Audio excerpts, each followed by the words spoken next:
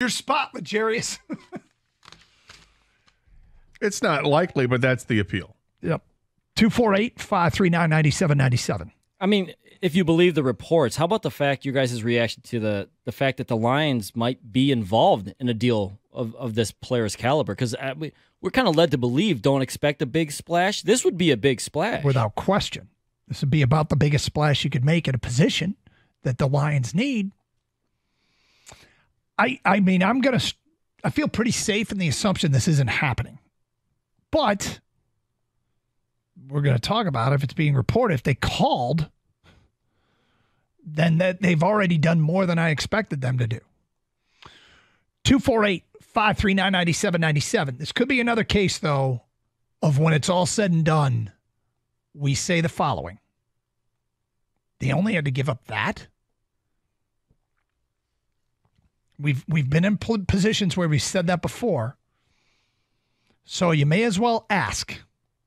You may as well see if you can get them for your price. And if you can't, hey, tried. No big deal. Took a look. Let's go to Paul in Madison Heights. You're on 97 a ticket. Hi, Paul.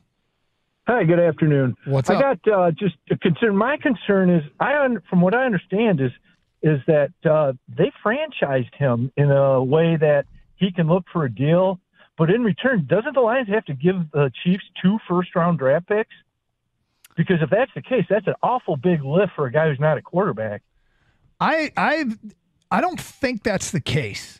I haven't seen that reported. I've seen I was just reading that yesterday on the CBS Sports app. Sorry. It's okay. Competition, but not worried about that's what I was just reading. And when I heard this, I was like, well, it's good to hear that he's doing this, but I hope it doesn't go through, because the way Holmes drafts 2 first-round picks that's a lot of equity. Okay. Like I said, the guy's not a quarterback. I'm gonna go through and double and triple check this. Because here's the other thing. What the organization that Brad Holmes grew up in gave up first-round picks all the time. Yeah, but he wasn't making that call. No, he wasn't making that call, but he also actually in the draft. He also wasn't. I'm not even thinking what he would pick at that first-round pick, but what he would do with it. Yeah, he also wasn't the man making the picks in LA. He wasn't the GM, but he learned how to build a draft board. He did a great job with that. He's obviously drafted very well. If he follows the Rams model, he will not be afraid to move on from first-round picks. Now, I would rather he sign a free agent than to trade for a guy that's going to get top dollar. What am I missing here? Because the 2 first-round picks thing is something I remember in the past, but all I've heard is that this trade could be done for a second-round pick. Yeah, I haven't heard. I don't know what CBS report that the caller is reading. All I know is basically everyone thinks it's just going to take a second-round pick at most, and that's the compensation. So there's nothing guaranteed. I don't know what the first 2 rounders, and I don't think the Lions would even entertain the thought of giving up 2 first-rounders for Sneed. He's not even the best corner on his team. So the interesting thing here is I'm reading there's a story here about Legarius Sneed. The Chiefs told him to seek a trade, and I expect his agents to find someone who will give him somewhere in the range of $40 million guaranteed on the low end. He was outstanding this year. The only impediment is the Chiefs seeing the salary cap bump and thinking they can run it back this year. Yeah, there's nothing here about 2 first-round picks. Maybe somebody can cite us directly where he saw that. Well, is that because somebody's making a comparison with him and who's the defensive back with the Rams traded for? Jalen Ramsey. Is that where it comes from? And he's not Jalen Ramsey. Nope.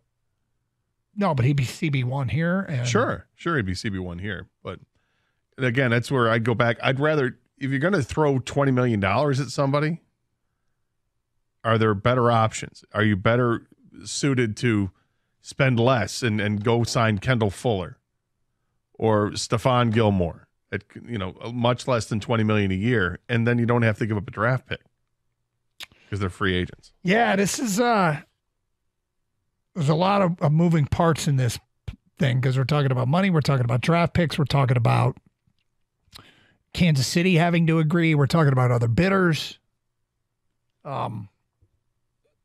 There's a lot here to think about.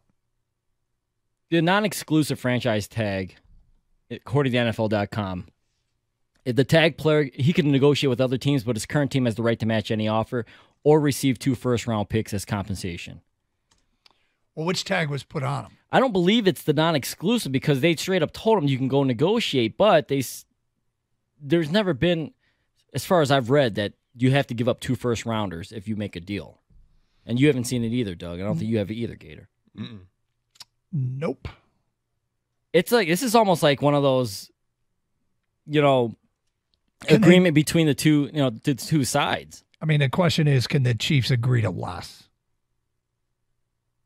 And if they can agree to less, it sounds like they're willing to. But, Lions fans, is this a move you make? 248-539-9797. Non-exclusive franchise. You said non-exclusive is where they get the 2 first-round picks? Yes. Not the exclusive. The exclusive says it's a 1 year, but you have the sole right to negotiate with the player in the exclusive franchise, which he's been negotiating, or he's able to. All right. Well, I mean, if it's 2 first-rounders, does everybody agree that we're out? That's a no, Dog. Yeah. Yep. That's a pretty safe assumption on that. 248-539-9797 if you want to get in on this. Again, the Lions USA Today report came out at this hour. Vikings, Colts, Titans, Patriots, Lions, Falcons, and Jags have expressed interest in the Chiefs' corner, according to a person with direct knowledge of the situation, talking to USA Today Sports, but only spoke on the condition of anonymity because of the sensitivity of the situation.